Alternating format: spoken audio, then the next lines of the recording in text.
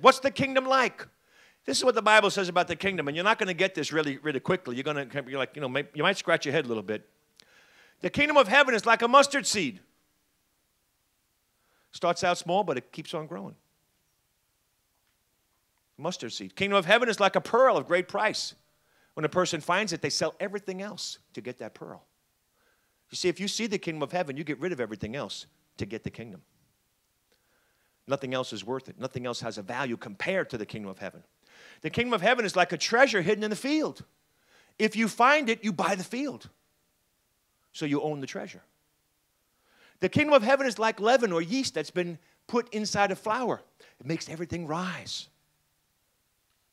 Kingdom of heaven, very different than the natural kingdoms. Who can enter into the kingdom of heaven? Who can get in? Those who seek it first and foremost in their lives. You got to be looking. You got to be seeking. You got to say there's something more. There must be more than this. Those who repent and become like a little child. Those who don't try to understand it all. Those who just come and say, Lord, I'm like a kid with all this stuff. I don't understand it, but teach me and I'll grow up. And those who fight to get in. Those who press to get in. Because the kingdom of heaven is suffering attack. And only those who press in, past the obstacles, past the pressures, past the people, past the problems, past the pain, they're the only ones who get in. You know who can't stay in the kingdom of heaven once we get in? You see, anybody can get in if they do those things. If they repent, become like a child. If they press their way in, they can do it. If they seek it first, they can do it. They can get in. But some people can't stay. Why? Self-righteous people can't stay. They went back to being self-righteous. They got empty, but they went back. They're like the Pharisees. Hypocrites. Those who say, Lord, Lord, and go do their own thing. They can't stay. Those who trust in money. For it's easier for a camel to go through the eye of a needle than for a person who trusts in money to get in and stay in. Those who put their hand to the plow and look back, like Lot's wife, who turned into a pillar of salt. See, some people are the salt of the earth. I'm the salt of the earth. Yeah, but you're going to be a pillar of salt instead of living salt. You'll be an example of what not to do instead of an example of what to do. Salt is salt, but if it's lost its savor, what good is it? It's good for nothing but be thrown on the ground and stepped on. It's only good for melting snow. It's good for nothing else.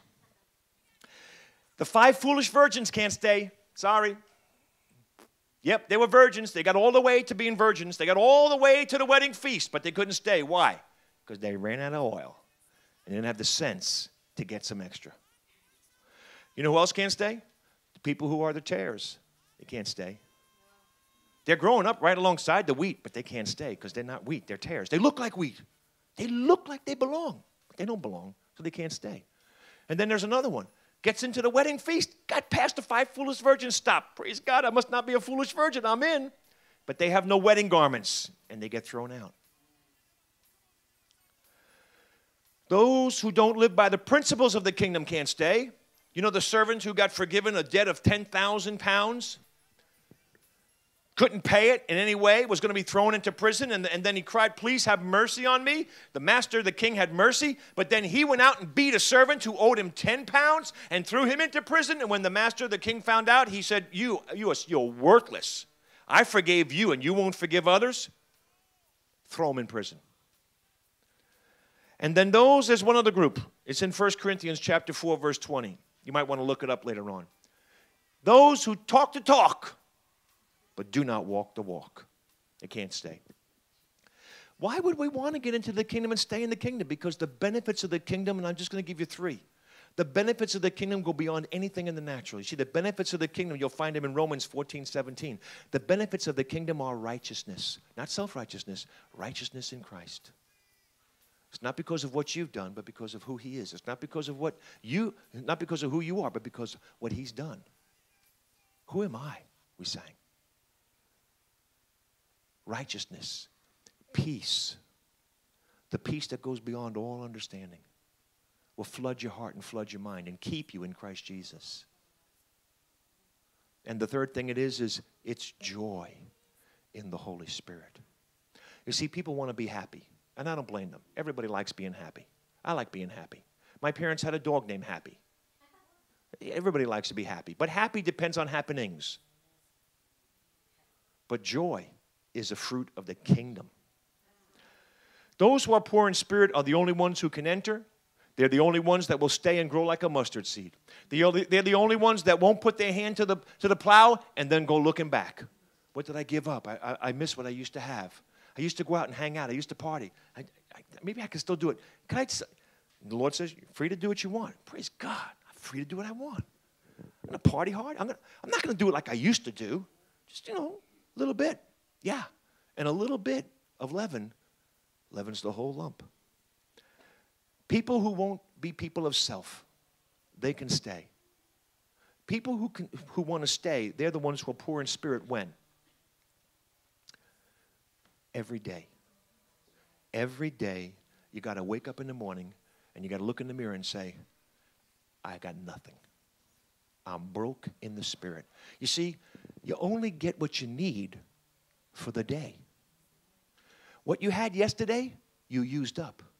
We don't understand this. This is a kingdom principle. Whatever righteousness you got yesterday, it was used yesterday. Whatever peace you got yesterday, it was used yesterday. Whatever joy you had yesterday, it was used yesterday. That's why when people wake up and they don't feel like they felt yesterday, they don't keep following God.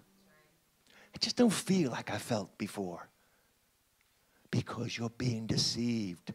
Because you're not poor in spirit each morning. Because you don't wake up and humble yourself and say, Lord, whatever I accomplished yesterday, it was by your grace.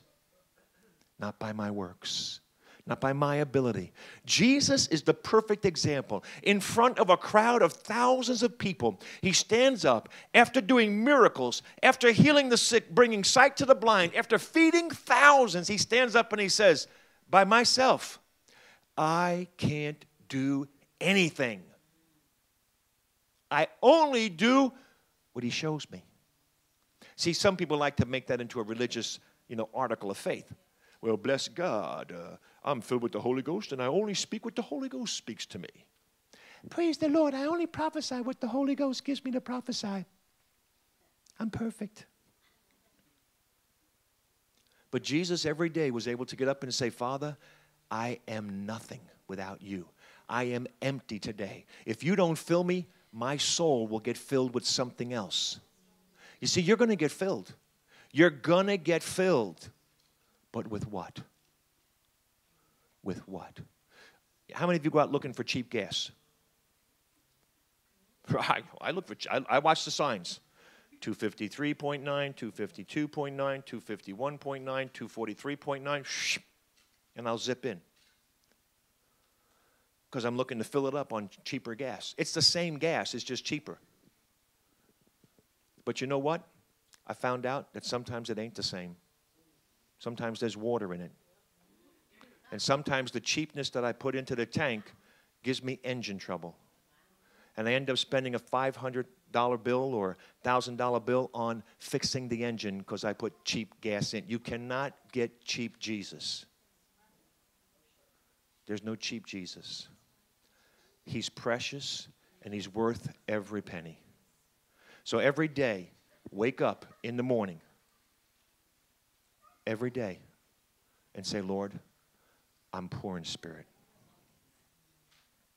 Everything I had yesterday is gone. It's used. I'm empty.